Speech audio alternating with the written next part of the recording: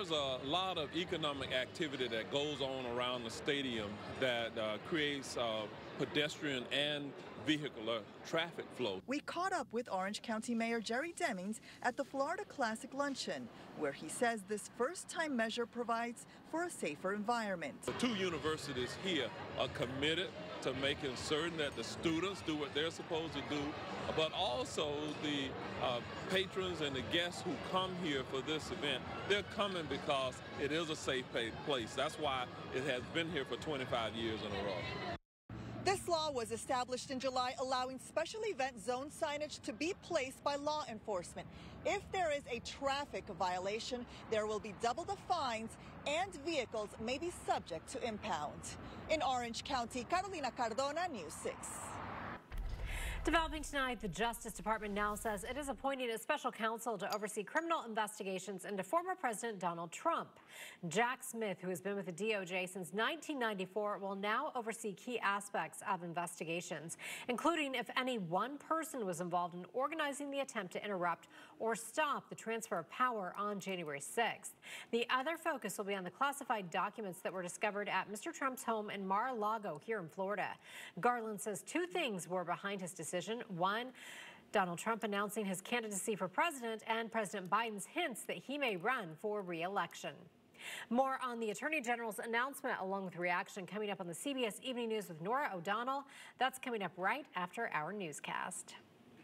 Well, it is one of our favorite times of the year at News 6. We are once again teaming up with the Salvation Army for the Angel Tree program. And remember, last year you helped get results for 6,000 kids and seniors in need. And this year, with the rise in price of just about everything and inflation, many families are in need again of being angels.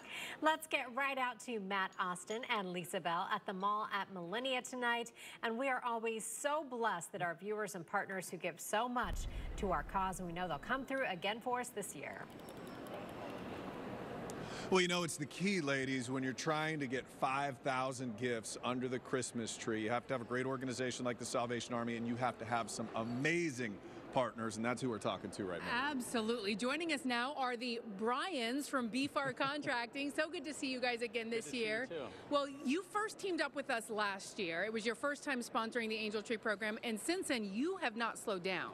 No, we've become good partners. It was this day last year when we met. Since then, we've been involved with them weekly, doing food drives and passing out food in the Paramore district, and become a friendship and partnership through the last year. And you see the work that they do year-round firsthand, and you're really putting your money where your mouth is. Well, I didn't know everything they did, and after getting involved with them, it was pretty cool. And you know, they're leading the way, and we're following. So it's been nice. It is pretty stunning when you go out there and you see all the. We do one little thing here, the Angel Tree. They have so much stuff going on every single day.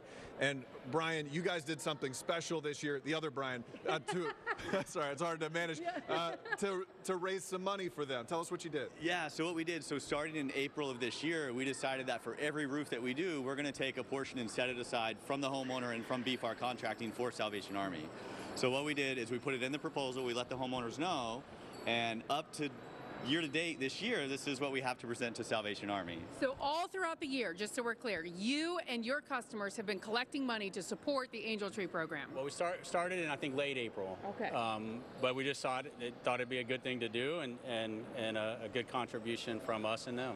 And this is some breaking news. Yes, it is. Captain Ken Chapman, we're going to slide you in here. He has no clue what's about to happen. I know you see these guys a lot. And we're going to do it live on News 6 at 6. So we would like for you to do the honors and present this check.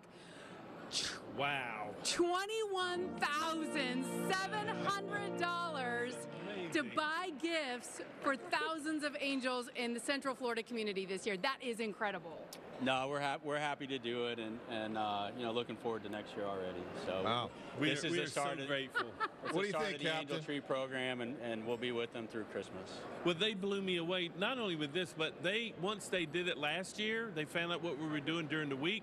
They come out every Tuesday and go on street outreach, helping people who live on the streets every Tuesday of the year. Wow. Amazing. Yeah. Putting their money and their time Absolutely. where their mouth is. This has to make such a huge impact, though, for the Angel Tree program. program. We are trying to help out 5,000 angels this year. And when you get a check for $21,700, that goes a long way. That puts us far down the road. Yes, we're that grateful is wonderful. to BFARR. All right, well, you take it, sir. I don't want them running out of here with it. All right. Thank you, Captain Kim Chapman. We've got BFARR Contracting. Thank you guys so much for your support and partnership. Yep, you do great work in our community. BFARR Contracting, great partners. Yeah. We'll send it back into the studio now, ladies. Are you for real? That is incredible. These guys are, I mean, seriously, I don't need a roof. I'm just going to put a new roof on top of my good roof because these guys are so incredible. Tell them thank you. That's amazing. Yeah, and I will say during Hurricane Ian, they texted and asked if we need food. So they're just on top of everything. Angels on earth. Yes, seriously. Okay. Developers say this program will revolutionize the way Orlando grows. The City Beautiful now getting ready to unveil its digital twin.